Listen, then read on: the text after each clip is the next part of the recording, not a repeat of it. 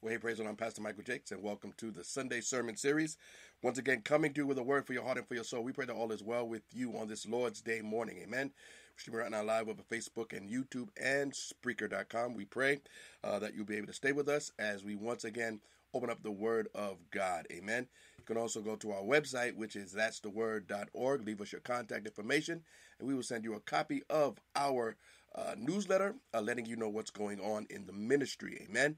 You can also go to our YouTube channel, which is That's the Word Ministries. Amen. And you can subscribe if you so desire. Amen. So we just bless the Lord and honor him and thank him for what he is doing. We're excited this morning. We're beginning a brand new series entitled Like Wheat. Like Wheat. And in this particular series, we're going to be talking about some powerful truths that we need to remember when we are being sifted. And if you are a Christian, you will be sifted if you have not been already. Sifting is a process, and we're going to get into it, obviously. But sifting is a process that will go on in your life throughout your Christian life intermittently. There are times in our lives where we will be sifted. And today we're going to talk about some of those reasons why. Amen. So stay with us. We pray that you will be informed, be enlightened, be empowered, and be encouraged on this morning as we open up the Word of God. When we come back, we're going to pray, and we're going to jump right into this word for today. Amen. So, in that time, stay with us, and we will be right back.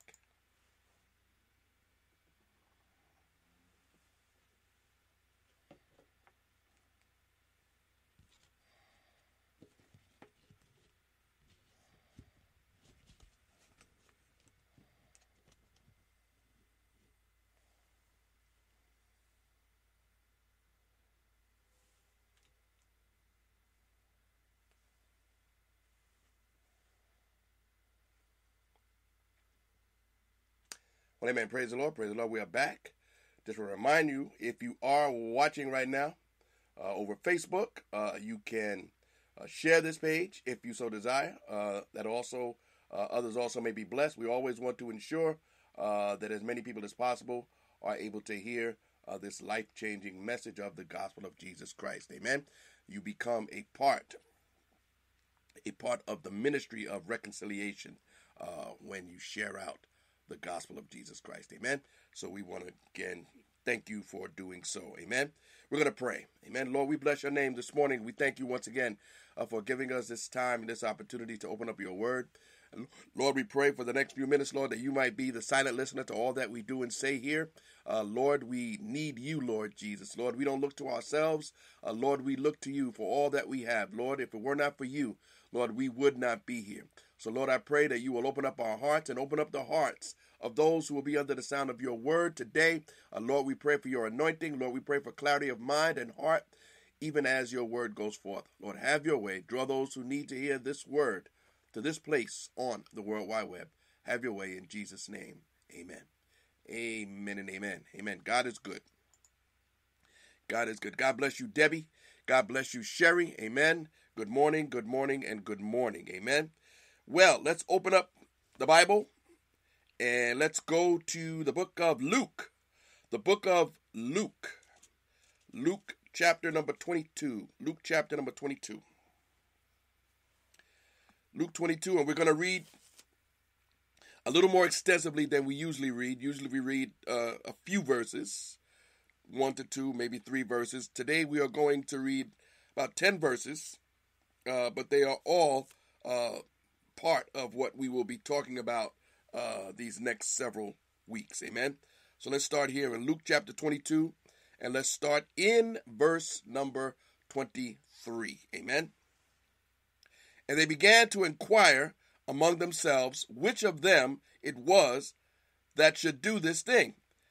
And there was also a strife among them, which of them should be accounted the greatest.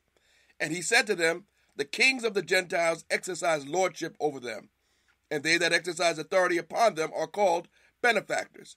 But you shall not be so.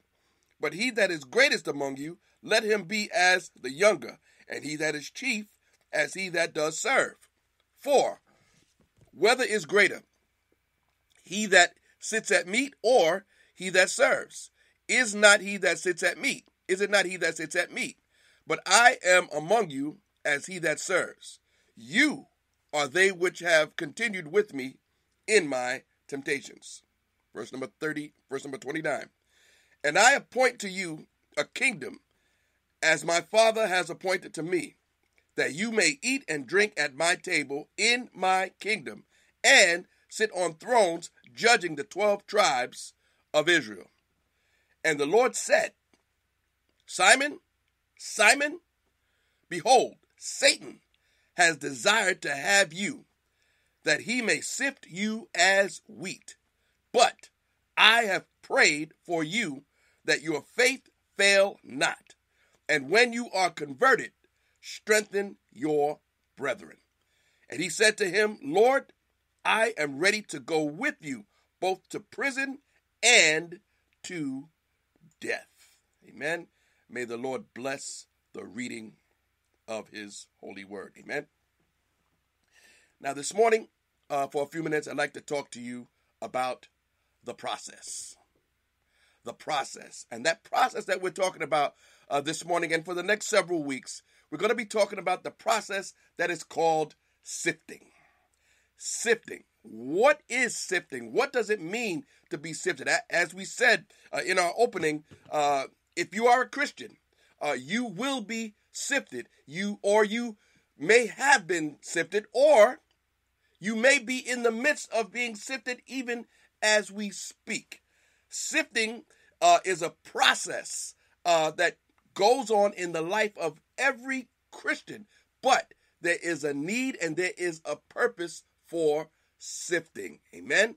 So we want to just break down and unpack this divine dynamic here this morning. Amen. Because once again, the more we know about what sifting is, it's going to help us to be patient and to be determined, because the sifting process will either crush you or it will build you for life. That's what the sifting process is all about. It is either going to crush you or build you for life. Now, there are two sides to sifting, and we're gonna talk more about the dynamics of it. But there are two sides of sifting.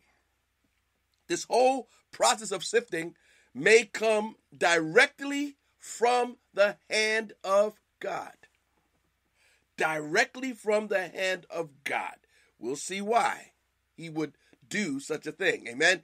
Secondly, sifting may come from Satan, as allowed by God, as he gives Satan permission. And so those are the two sides. And it will not benefit us at all to try and figure out what is the source of this sifting. Is this God doing this or allowing this?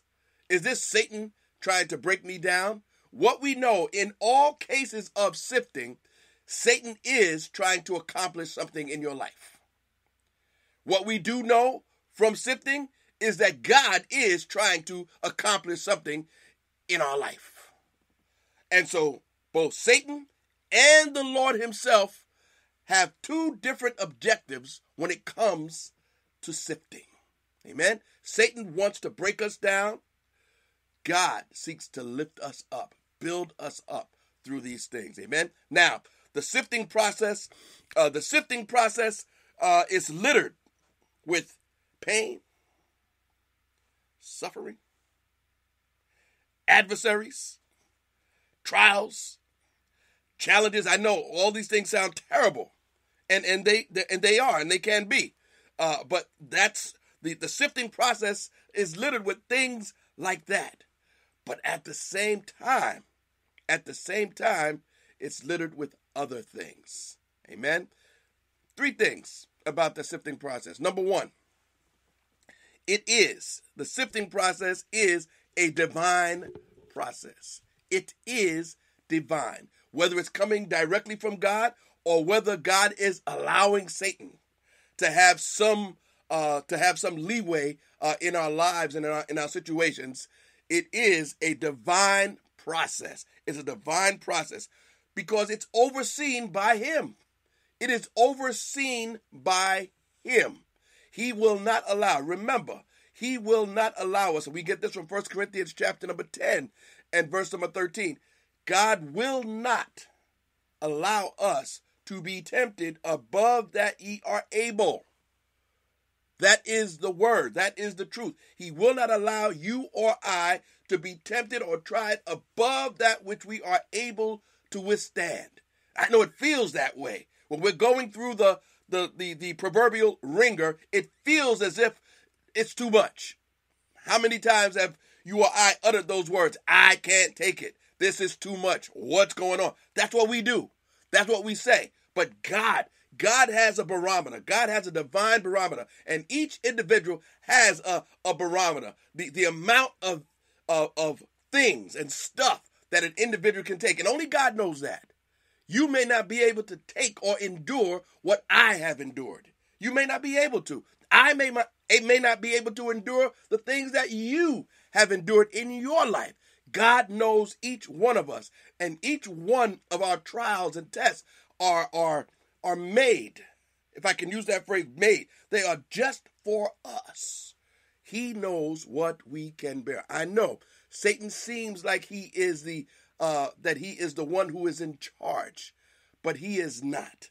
He is not. God is in charge at all times. So the sifting process is a divine process. Amen. It is God who seeks to build us up. And there are times when he uses the enemy to build us up. You need look no further than to the book of Job. And you see this conversation that happens in the heavenlies between God and Satan, literally in Job chapter number 1. And we see that here is Job not knowing and not understanding what's going on in the heavenly realms. I don't know if your name or my name has ever been brought up in the heavenly places, but I do know that Satan seeks to bring us down. And God will give him, as we said, that leeway. He will give him that rope from time to time to show Satan, watch what happens. Watch what happens. Amen. And so we must not allow the sifting process to crush us. Don't allow that sifting process to crush us. Amen. Because as we said, that the sifting process is going to be littered with adversaries and trials and challenges and all of these things. We also know that the sifting process is going to include mercy. It's going to include grace. It's going to include peace. It is going to produce patience. All of these things are part of the sifting process. You see, because there are some things about us that need to be changed. There are some things about all of us that need to be changed. And sometimes it's the sifting process that God uses to rid us of those things in our life that we don't need. Amen. That's what that's for. So, number one, the sifting process is a divine process.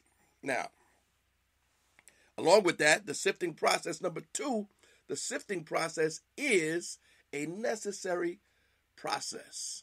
It is necessary. As we said, we have things in our lives that need changing. You need to go no further here and then to look in this book that we just finished reading, the book of Luke, and we read how the disciples, men walking with the Lord for nearly 3 years, they were jockeying for position. It had been 3 years at this point in time, actually. But here they were jockeying for position to see which one of them was going to be the greatest. You see, they needed to be chopped down. They had pride. And we may not have pride, but there are different things in our lives that we need to say, listen, Lord, I give this to you. Lord, help me with this. Lord, this is something that I don't need. The sifting process is necessary to rid us of the dirt. Now, the sifting process, let me give you number 3, and this is going to cap this part off. The sifting process is a violent process. The sifting process. Notice what he says, what the Lord tells Peter. He says, Simon, Simon, behold, Satan has desired or demanded. Now, he can make a demand, but God does not have to bow down to any demand of Satan, of course. But that's what the word means. Satan has demanded to have you, that he may sift you as wheat. Now, let me give you some insight on this verse here. That word, Jesus was addressing Peter. He was addressing Peter. But the word you in that verse is plural. It is plural. So what Jesus is saying, he's looking at Peter and he's saying, Peter, Satan has desired to sift you all like wheat. Like wheat. All of us are part of Satan's program to bring us down. Now, the sifting process was needed to take wheat and separate it from the chaff, to separate it from that which was not real. Okay? And it was a process that required shaking. And there was a shaking that would take place, and it would separate the real from the unreal. And so the sifting process, spiritually speaking, is a violent process.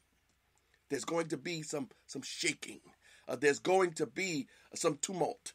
There's going to be some trials and some testing. But it's all, once again, it's all for a divine purpose. It's necessary, it's divine, and it is a violent process.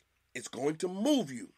It's going to cause some things to leave your life. But at the same time, it's going to introduce other things into your life that are necessary. Notice what it says in verse number 32. He says, I have prayed for you that your faith fail not. I have prayed for you. Now, the process. Let's talk about this process. Let's talk about the reason for this process called sifting.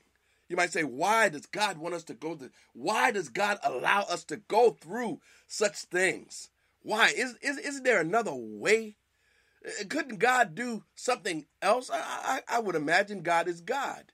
And he can make us into the proverbial robot that would do whatever he wants and say whatever he wants. And there would be nothing adverse about our Christian lives at all. We would just fall in line and all do the same thing, the same way, the right way. But that's not how it is. That's not how God has planned it all out in that sense of the word. That's not what God has done. There is a process. There is a process. And this process, God bless you, Francis, this sifting process is going to shake some things loose in your life. Number one, the sifting process is a refining process. It is a refining process. It prunes us. Number one, it frees us. It frees us from what in our life is vulgar, from what in our life is coarse. It frees us up. That's one of the things that the sifting process does. Secondly, the sifting process removes imperfections in our life, and it is a way that God uses to mature us, to bring us into maturity, and bring us into alignment with His Word and with His will. Once again, the sifting process is that divine process. It's going to accomplish all of these things, and it's not always going to be a good time when we are enduring these things, if I can use that phrase, a good time. Thirdly, when we're talking about the fact that the sifting process refines us, it eventually what it's going to do, it is going to elevate us through subtraction. It is going to elevate us through subtraction. In other words, it's going to pull things out. It's going to take things away from us. You see, we have a tendency to hold on to those things in our life and hold on to those things in our heart and our life that we desire, that we want. And many of these things are not beneficial. Many of these things are of a carnal nature, and we hold on. We don't want to let some things go. But the sifting process, once again, is meant to shake it loose. Shake it loose. And sometimes yet, we still hold on for dear life. No, I can't let that go. No, I can't let that go. God is trying to say, you need me, not it, not that. You need more of me. So the fact is that great faith must be tested greatly. Great faith must be tested greatly. Now, we're not talking about the amount of faith. When I talk about great faith, I'm not talking about the amount, how much faith you have. That's not what I'm talking about. I'm talking about the fact that where your faith lies. Where is your faith? Is your faith in yourself? Is your faith in your works? Is your faith in someone or something? Your faith, the object of your faith, rather, needs to be in Christ. Christ and his sacrifice on the cross. That's where our faith belongs. Amen? That's where our faith belongs. And when our faith is in Christ, that's what we're talking about, great faith. When your faith is in Christ, that's great faith. That's great faith. So great faith must be tested greatly. It was the Apostle Paul who told young Timothy in 1 Timothy chapter 6 and verse number 12, he told him, fight the good fight of faith. What did he mean by that? Fight the good fight of faith. Paul had been fighting that fight for his entire ministry. The fight of faith. Listen, it is your faith. It is your faith that Satan wants to waylay. It is your faith that Satan wants to destroy. If he can get you to abandon your faith, he will have accomplished much if he could do it. But the simple truth is, you are here. You are still here because he cannot remove you arbitrarily. He cannot remove you because he wants to. You are still in God's hand.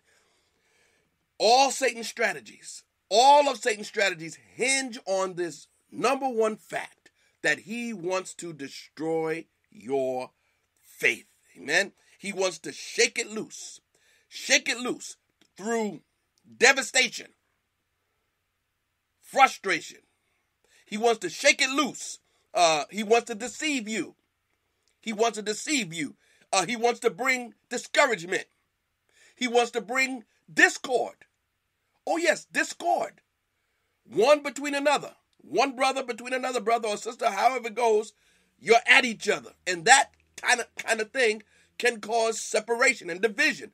That's what Satan desires. And that's, once again, that is going to be a hit to your faith.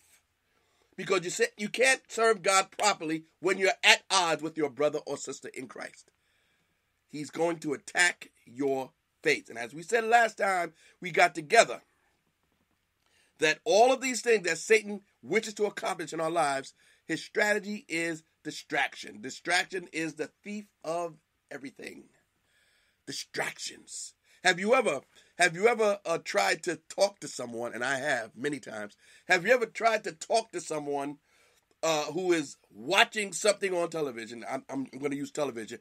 They're watching something on television. And you're trying to talk to them, and you're over here, and the TV is right there, and they hear you, but they are focused on that TV, and they cannot bring their eyes away. They're like transfixed. They say, yeah, and they're still looking. Their head is still trying to be there, but they hear your voice, and they're trying to...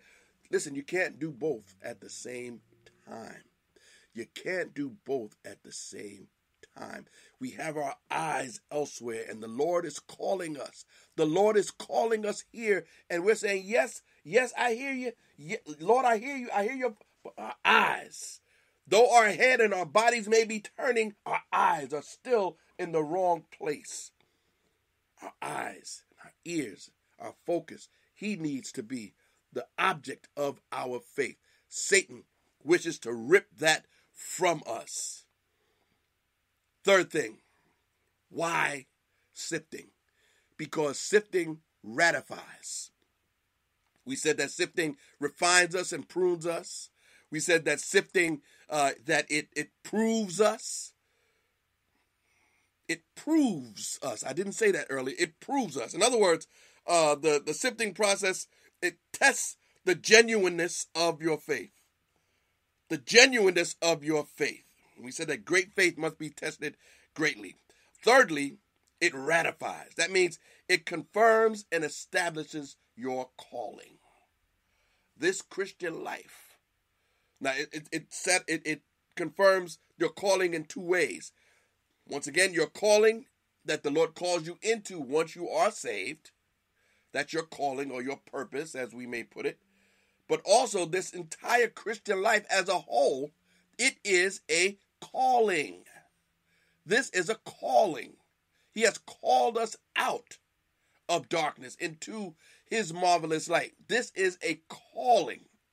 And so the Christian life, the sifting that takes place, it ratifies and establishes us in our calling. That's what it does. That's exactly what it does. When you go to Deuteronomy chapter number 8, Deuteronomy chapter number 8 and verse number 2. Deuteronomy chapter number 8 and verse number 2. We read something very interesting here. It says, and you shall remember, this is God talking to the children of Israel, and you shall remember, this is Moses recounting, this is Moses actually speaking, and you shall remember all the way which the Lord your God led you these 40 years in the wilderness, led you 40 years in the wilderness. You were in the wilderness, but you were being led by God. God put you here. He's the one leading you. So you're not alone. You're in the wilderness, but you're not alone. He says how he led you these 40 years in the wilderness to humble you. Once again, there's a purpose for what God does. He says to humble you and to prove you. To prove you. To know what was in your heart, whether you would keep his commandments or no. You see, there is always a motive. Nothing is done without a purpose or a reason. Things don't just happen arbitrarily because they just happen. God has a purpose. Now, here you see verse number 2.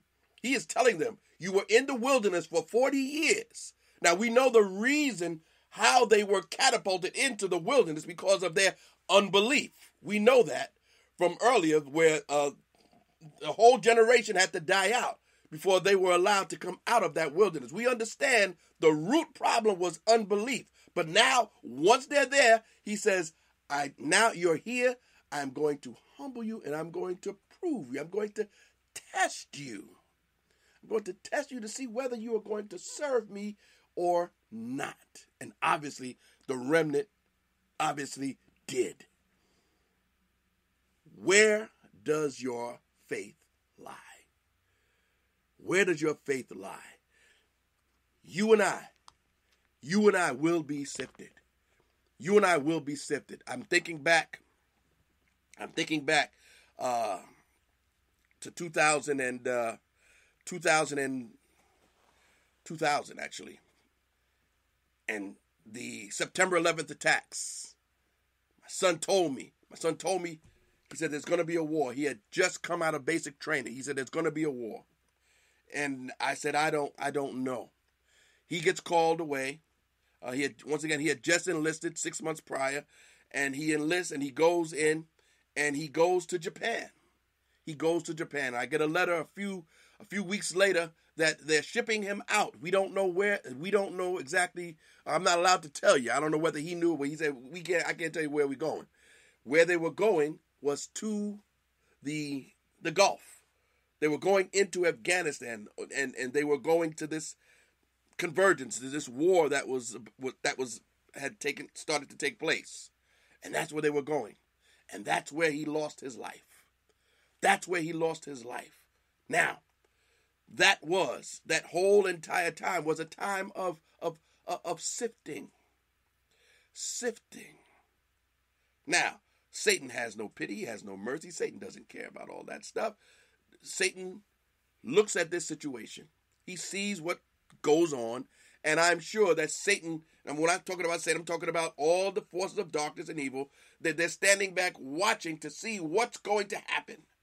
What is this person going to do? They have to bow down and say, God is unfair. They have to go down on their knees and put their fists up to God and say, God, I hate you.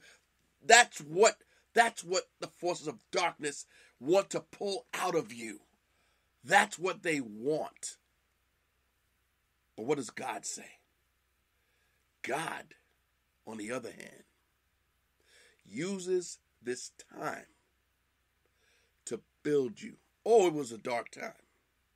It was a dark time. 10 months later, my daughter, she passes away. In my arms, right in my arms. She swooned right in my arms. If you've seen movies and television when somebody passes away in somebody's arms and you just see them just go off, right in my arms. What do you do? What do you do? You continue to trust God. The Lord gives, the Lord takes away. Difficult times. And oh yes, sifting. Those were times when my faith was tested. My faith was tested. Our faith, family's faith, my wife's faith, we were being tested. God allowed it. God allowed it. And to this day, you want to ask me why? I'm going to tell you, I don't know why. I don't know why, but I have to leave all of those details in his hands. And yes, I remember saying at that time, when I get to heaven, I'm going to ask him why. You know what's going to happen when you and I get to heaven? You want to know what's going to happen? When you get to heaven, when I get to heaven, we are not going to have not one question. Why? Why will we not have one question? Because everything will be clear. The Bible says that we shall be changed. We shall be changed in the moment, in the twinkling of an eye. And at that moment, at that very moment, when we are changed, all questions will have been answered. Everything will be clear. And we will know that God is righteous in all of his judgments. We are not going to get to heaven and say, Lord, why did you do this? And why? No. When we get to heaven, everything will be perfect. Everything will be absolutely perfect. Amen? And sometimes, yes, Debbie, sometimes it takes a while to come back from devastation. It takes a while. I had some dark days. And some dark nights. But at the same time, I understood that God was there. God was there. So we said that the sifting process is going to be filled with some pain and some suffering. It's going to be some dark times in your time of sifting. Amen. It may be of a physical nature. It may be of a mental nature. It may be of a spiritual nature.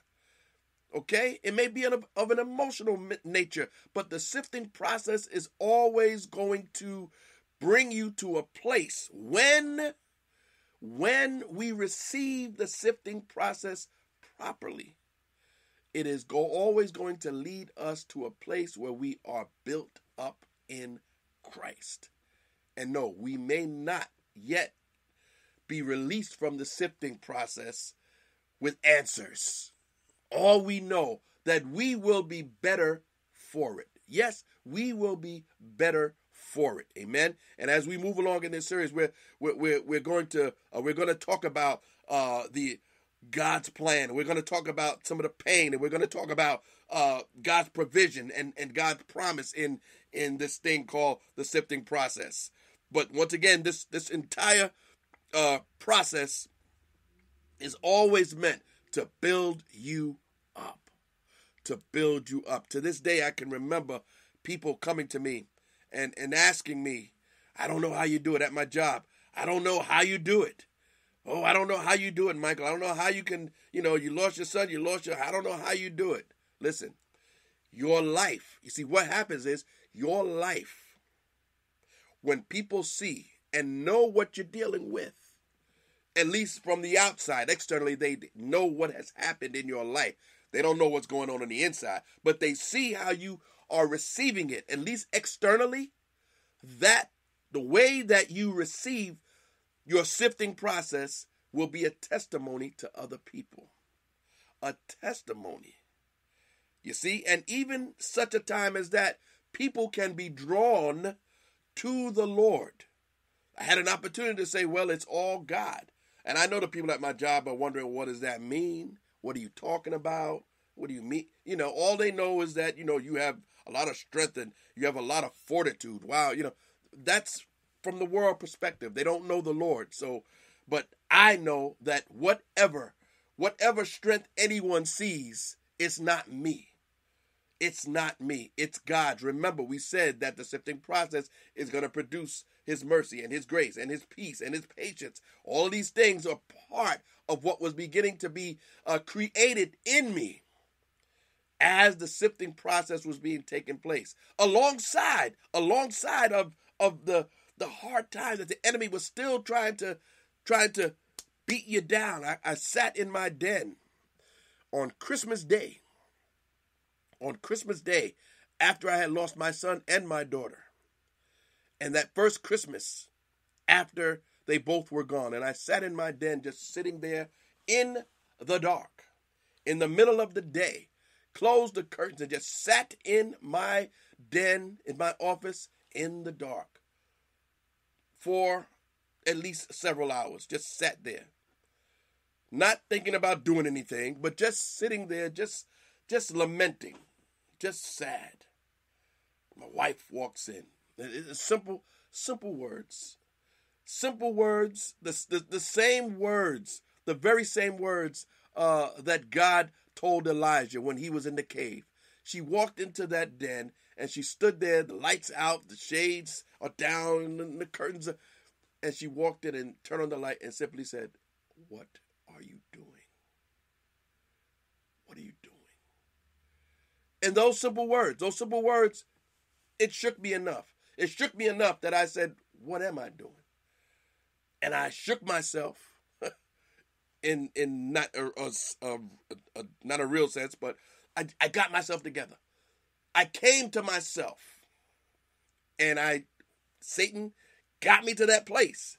He got me there where things, if I would have stayed in that state, he got me to a place where I was depressed, I was discouraged, and he would have brought oppression, and who knows what the enemy would have tried to bring out in my life. But what are you doing? What are you doing in your time of sifting? Are you lamenting? Are you trying to figure it all out? Listen, the place where you are, I read this somewhere years ago, and it's so true. Think about it. It doesn't sound like it's true, but it's true. No matter what situation you're in. The place where you are is the place where God needs for you to be. At that particular time. The place where you are. Now, it may not be the place appointed.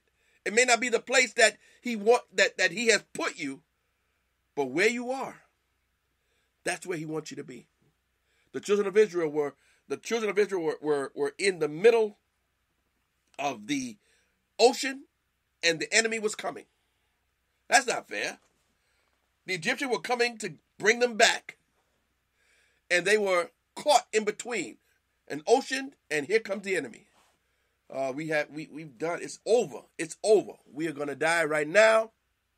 But what did God do? He opened up. He opened up the sea for them to go through. The place where you are is the place where he's allowed you to be. Let's put it that way. It's the place where he's allowed you to be. He's allowed you to be there. Now, the extenuating circumstance as to how you got there, whether you did something to make yourself be there, whether somebody else had something to do with you being there, or whether God has placed you there, or whether the enemy has put you there by God's permission, I don't know. But when we allow the Lord to work in us and through us, we will see God's mighty hand, even in our time of sifting. If you've ever watched a James Bond movie, and I have, I'm the old movie file, the old classic movie file. That's me. That's me. And something that the James Bond character always says, in most of his movies at least, when he's sitting at a bar, and he always has a vodka martini, which I don't know what it is. I've never had it. I've never drank. I don't know what it is. But a vodka martini, and he always says he wants it shaken, but not stirred. Shaken, but not stirred. Now, I don't know what that means in the natural sense. I don't know what that means. But spiritually speaking, the sifting process is going to shake you. It's going to be violent. There's going to be some things that are going to happen. There's going to be some things that are going to be moved out of place necessarily. They're going to be moved out of place. But you don't have to be stirred. You don't have to be stirred. You don't have to come to a point where you're so decimated by what is happening that it takes you out. Yes, you will be shaken, but don't be stirred. Don't be stirred, because God knows what he is doing. God knows what he is doing. Amen. In our lives and in our situations. These men that we read about here in the book of Peter, once again, jockeying for position. There was some pride. There was some pride that they needed to be cut down a piece. They needed to be cut down. And Peter would come face to face with his reckoning in probably just a few hours. He would come face to face with his own words. I'll die with you. No, he was not willing. He didn't know himself. And that's another reason why sometimes God allows us to be sifted, because we really don't know ourselves. We think we know ourselves. Listen, if you've ever said, I'm talking about the pride factor here, but if you've ever said, oh, I could never do that. Or if you've ever said, what's wrong with these people? How could they do such a thing? Or if you've ever said, don't they know any better? If you've ever said anything like that, you are in line for a sifting. Because there's some pride that's in your life. You think that you will never do what you saw somebody else do. You're wondering whether they know better or not. You're wondering. Don't allow pride to be the thing that leads you into sifting. Now, there are many other things going on in our lives. Many other things internally. We have things in us. We have those so-called acceptable sins. You know what an acceptable sin was? God bless you, Robillard. You know what an acceptable sin is? An acceptable sin is those sins in our life that we accept. Things that we say, that's just how I am.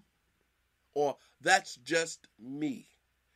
We use that. We use that to cover. That's a cover of justification. It's okay because that's just my makeup. That's just how I was built. That's just how I am. But if just how you are clashes with what Scripture says, then how you are is not the right way. Okay? So we need to make sure that we don't allow the flesh to enter into this thing called, once again, don't let that be the thing that leads you into being sifted. Now, other times, what do we say? The sifting process may have nothing to do outright with anything you have done. Job didn't do anything wrong to be catapulted into the situation that he was in. He did nothing amiss.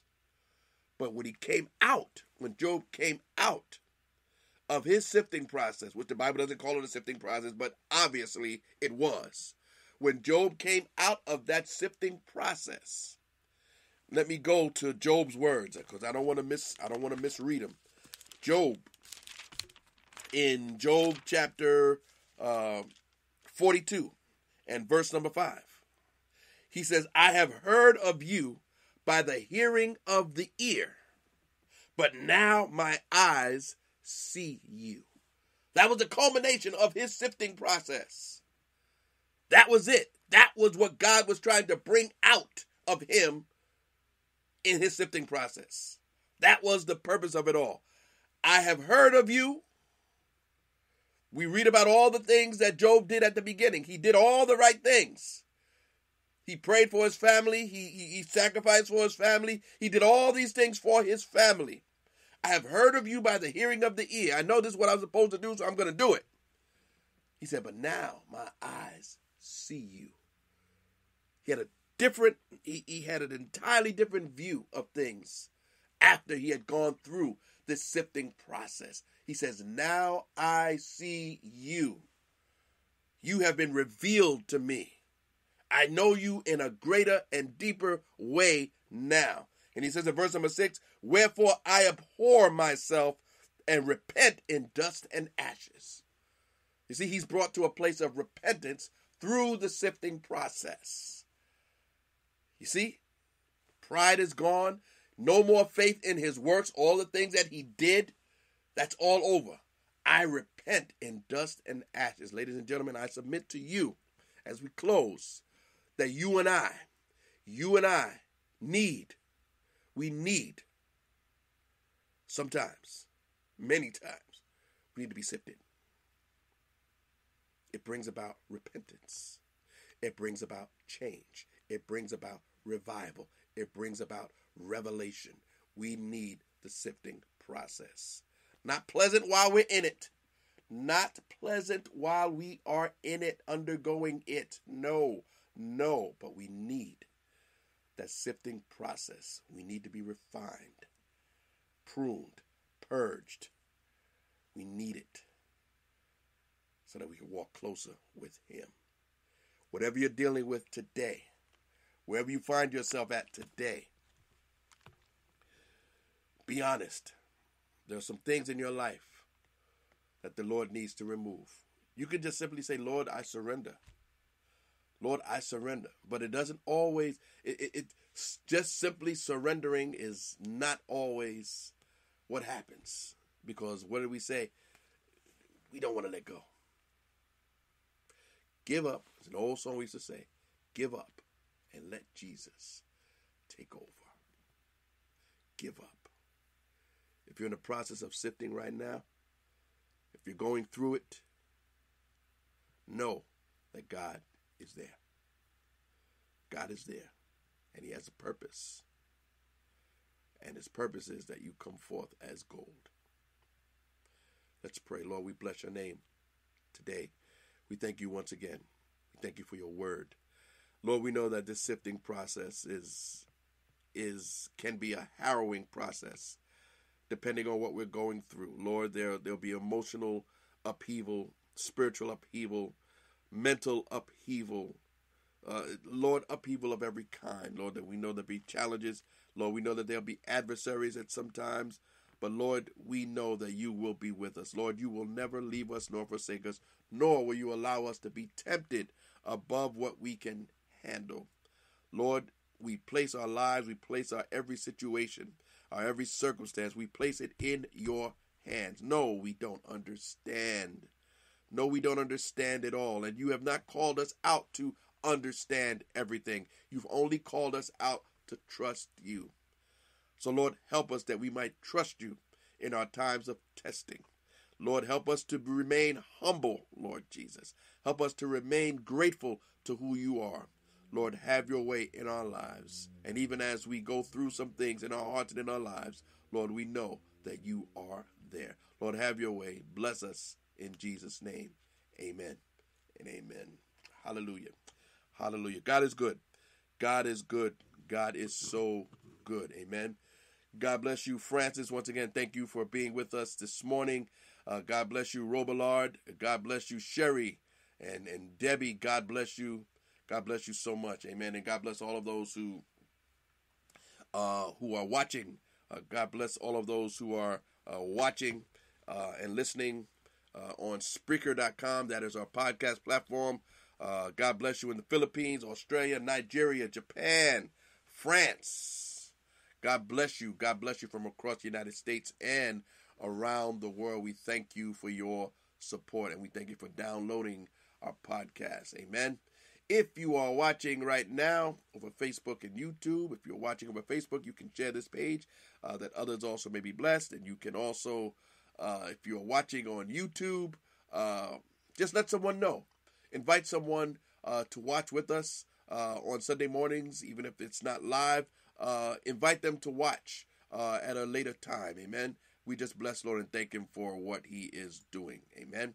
Now, tomorrow night we are going to continue in our study in the book of Matthew. We've begun chapter number 1. We got through the first 16 verses. That is the genealogy. We're going to continue in chapter number 1 tomorrow night. That's starting at 7 o'clock p.m. This is going to be a life of Christ through the book of Matthew. We're going to be in the book of Matthew for the next several months, deep into the winter. We'll be into yet the book of Matthew. Amen. The life of Christ.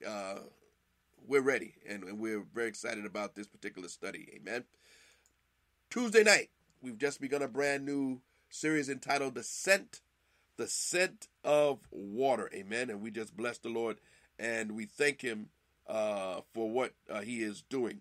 In this particular study, we're talking about portraits of hope and grace. Amen. And on Tuesday night, we'll be talking about another significant Bible character who seemed to be gone but found hope. Amen. And we pray you would join us on Tuesday night at our new time. Remember, our new time is 8 o'clock on Tuesday night. Amen. Also, don't forget to join us on Wednesday night. First Principles of the Christian Life. Basic discipleship for the growing believer. We've just begun a brand new topic. And that topic is the role of the cross in the Christian life. The role of the cross in the Christian life. And we will continue on that subject beginning Wednesday night at 8 o'clock. Amen. So we just bless the Lord and thank him for all that he is doing in this ministry. We just bless him and we thank him for all that he is doing. Now, you can also find my writings on Bible Study Tools and crosswalk.com. If you like to read some very inspirational readings on a variety of subjects. Also at our website, you can go to our blog where we have also extensive reading on various topics. We pray that once again that you will be blessed, enlightened, empowered, and encouraged by all of these things. One more thing that we believe that will bless you is our ebook entitled Remaining Unmovable, 7 Keys to Quality Longevity in Christ. It is a free download, once again available on our website, on our resource page. Also, you can go there and follow our link to our book, which we have written, entitled The Lights in the Window, 8 Basic and Powerful Principles on Evangelism. It is a quick read, amen, and I believe that it will, once again, enrich your life, amen, on the topic of evangelism. It is available on Amazon.com, amen. So that's about it. Once again, God bless you, and I want to thank you once again for joining us. Once again, don't forget to share.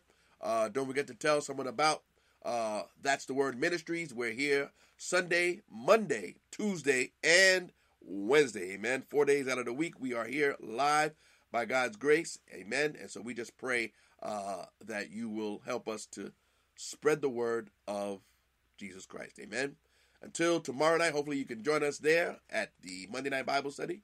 We will see you then at 7 o'clock. May God bless you.